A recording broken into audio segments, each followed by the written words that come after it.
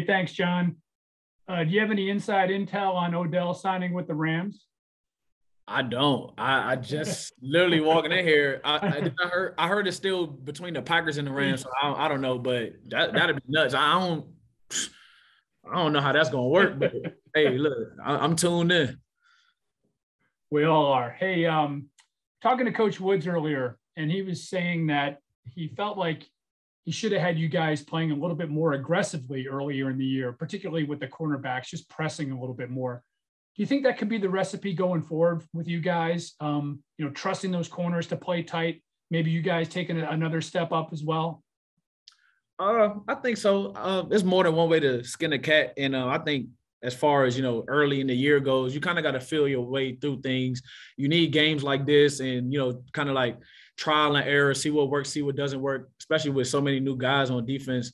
So, whatever works. I feel like different weeks require different schemes, different, techniques and stuff like that. So, but, we got the guys to do it. Greg and Denzel have shown, they can cover pretty much anybody, challenge pretty much everybody, compete with anybody. So moving forward, we just got to keep our foot on the pedal and stay on attack mode.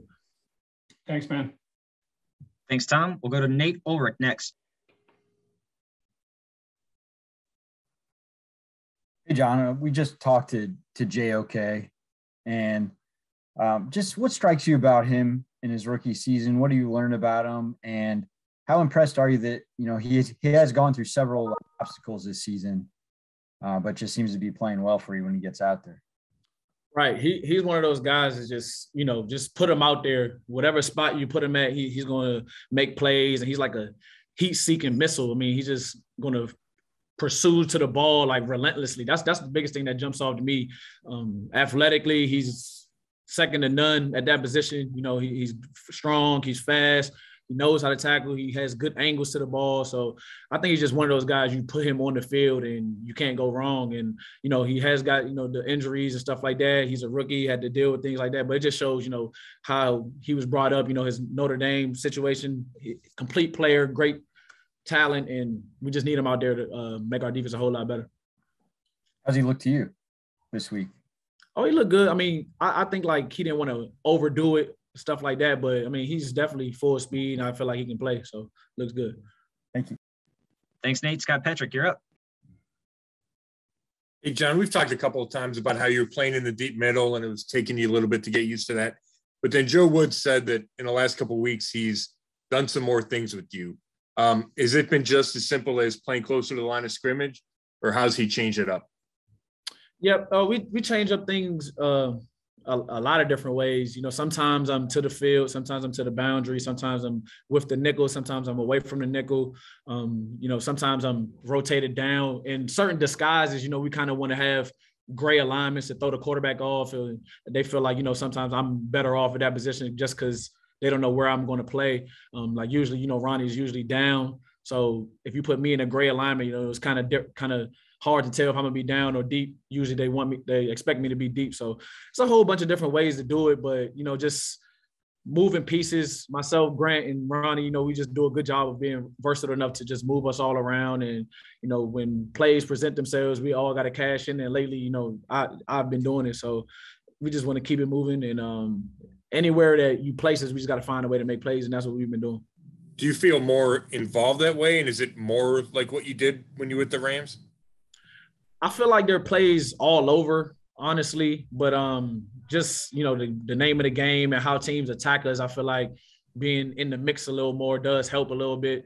With the Rams, I played like the dime position. I haven't really played any dime here yet. So it's a little different, but kind of similar in like the areas of the field that I have to cover, but just position specific, I haven't played any dime here. So it's a little different.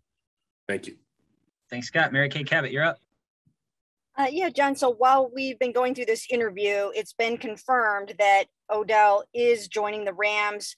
It's basically everybody's saying that it's a done deal now. So a couple things real quick. First of all, what did you mean, when you said, I don't know how that's going to work? What did you mean by that? I just feel like, they had a good thing going, like a complete offense. I don't know. I just feel like being in LA, I know for a fact, like the offense runs through Cooper Kupp, even in the run game, the pass game, the screen game, it kind of runs through Cooper Kupp. And, you know, obviously, Odell is a big name. He's going to want that attention as well. So it'll be interesting. Coach McVay, he's one of the best doing it. I know he'll find a way to get it done. But, you know, just right off the bat, I'm like, I wouldn't really want to go there if I were him. But we'll see how it goes. And, you know, I wish him the best. And how do you think that he'll fare with you know, Matt Stafford and with Coach McVay and, you know, just what's going on there aside from Cooper Kupp?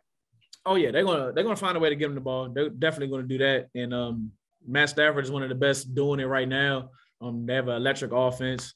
They're fun to watch. So yeah, it'll be interesting. I'm gonna be tuned in and see how it goes. But you know, that's a good situation to go to if you're a wide receiver. I know that.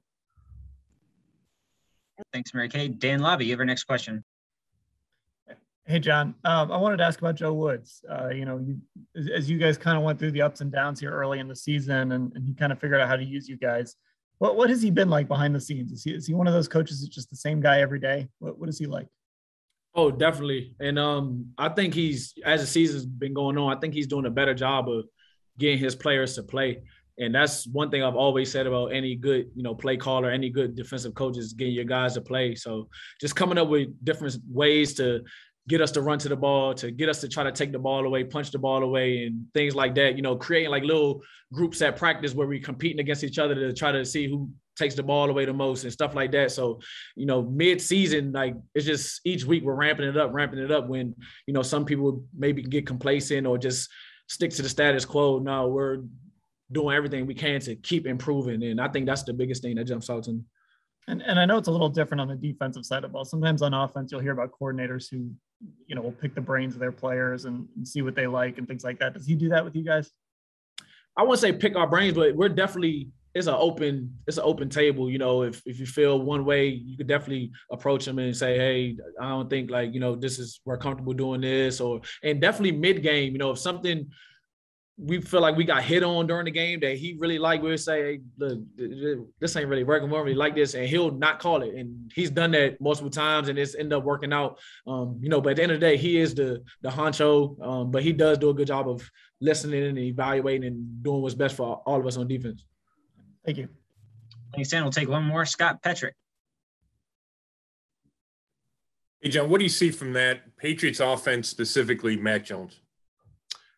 Yeah, the offense in total, you know, I kind of think back to like the old school Patriots, you know, like Aaron Hernandez and Gronk, you know, they just got 2 new tight ends in.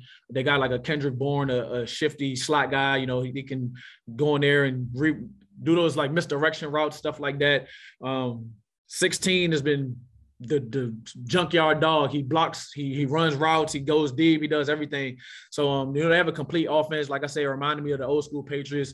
And Mac Jones, they put a lot on his plate, but he's definitely as a rookie, he's playing beyond his years. He can make all the throws. He's conducting, he's changing calls at the line of scrimmage. So he's definitely reading defense and stuff like that. So it's just like a complete offense that we're going against. Good running back. And it's going to be a challenge for us, but we're up for it. You know, the last few weeks have been challenges, and we've been doing pretty well. So we're going to see if we can string along another good game.